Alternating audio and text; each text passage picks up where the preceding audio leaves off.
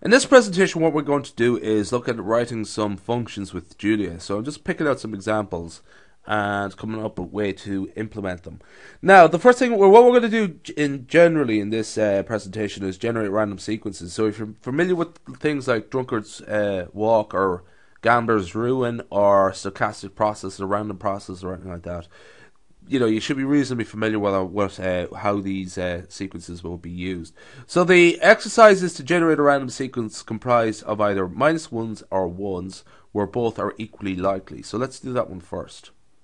So let's go to Julia here, Julia Studio. So first off, let's generate a random sequence just to start off with. So random sequence of 10 values, let's say, and we're going to call it X.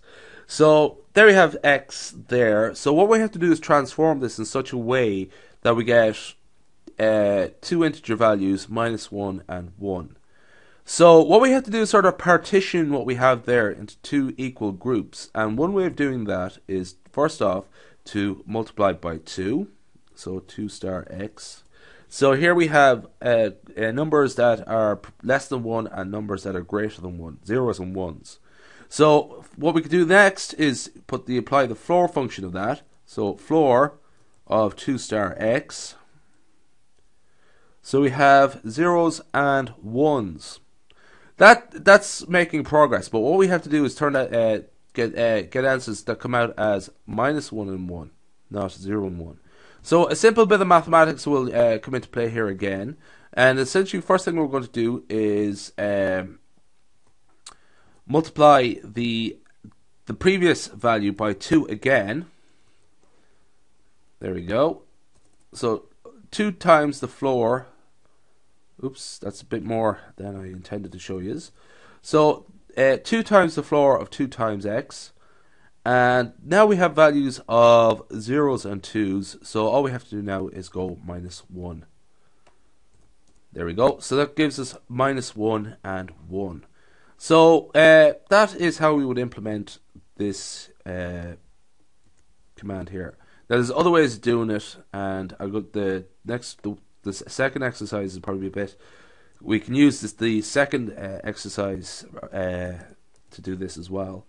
So what I'm going to do is just put in rand n back where X was, such that we have that many values. Okay, so let's run that now. There we go. Random walk. Disk DW is recognized.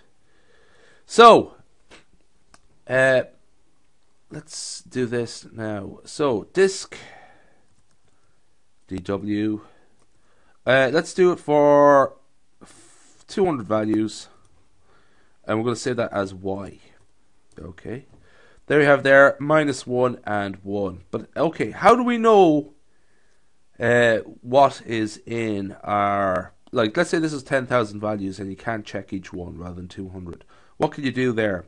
So, there's some ways of checking the output.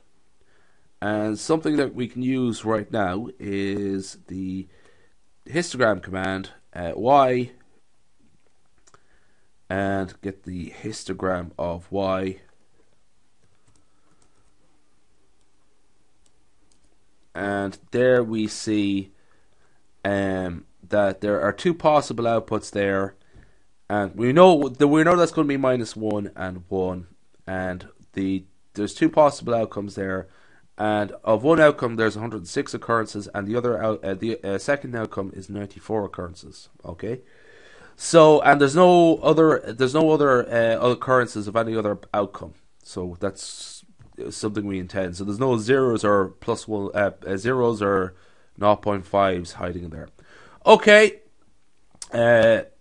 Something that is also useful is to check the sum of the signs. That's if you're sort of the sum of sine of Y. Now, essentially, that should turn out to be twice essentially the difference between those two numbers there.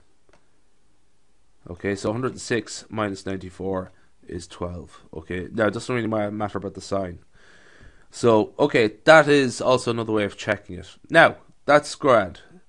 So what I'm going to do now is go on to the second exercise and generate a random sequence of -1s or 1s where the probability of 1 is p and the probability of minus 1 is 1 minus p. So essentially that's the last part there is just to sort of clarify that there's only two possible outcomes and no other outcome is possible. So if you're familiar with something like the binomial distribution, that might be reasonably familiar. So let's go back to Julia here for a second and we'll clear that now. So first off, let's start p as 0.475, just for something like that. Now, what we're going to do here is this is the sort of trick. Now, there's quite a few ways of implementing this, but I'm going to come up with a little trick here to show you the quickest way of doing this.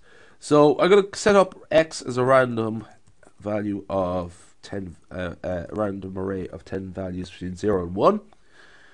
Okay, now what we're going to do there is p minus x. Okay, so if the value of x is less than p, we get a positive number there. And if the value of x is greater than p, we get a negative number there. And that's how we could sort of transform it into the right proportion of positive and negative values. Okay, so that's the sort of useful trick there. Now, how do we turn that into minus ones and plus ones? Well, all we have to do there is use the sine command. So, sine of p minus x. There we have it there. And in this particular instance, we actually got quite a few plus ones, but that's just a sort of fluke. So that is how we're going to implement this sine of p minus x. Let's go back up here to write our function. So p minus x, and just remember to change x into rand n. And we also specify a default value for p, also 0.50, let's just say. So the exercise 1 can equally be implemented using what I have there. And in fact, now you're able to change the probability of a success, the probability of a plus 1. Now let's just double check that that works. So far so good. Alt 4 or F4. So disk DW of, let's say, 500 values with a probability of success of 0.40, and we're going to save that as Y. Okay, looks good so far. And let's just use the histogram command just to double check that we got the types of the relevant type of output we should be looking at. So 500, so there's about 60%, which is close enough to 300, are minus ones, and 215 plus ones. And again, those are the only two values there, so there's only two outputs there, which is a encouraging result. So let's just do it one more time for 5,000. There we go, and just double check that gives us the right type of output there. Yeah. So again, only two possible outputs, and there's 2969 of minus ones, and there's 2031 of plus ones. Okay, that ends our presentation. That's quite a lot of work done. So anyway, the really useful approach for implementing random walks or gambler's rune or something like that is Disc DW. Discrete drunkard's walk is what I'm calling it. Okay, that ends our presentation.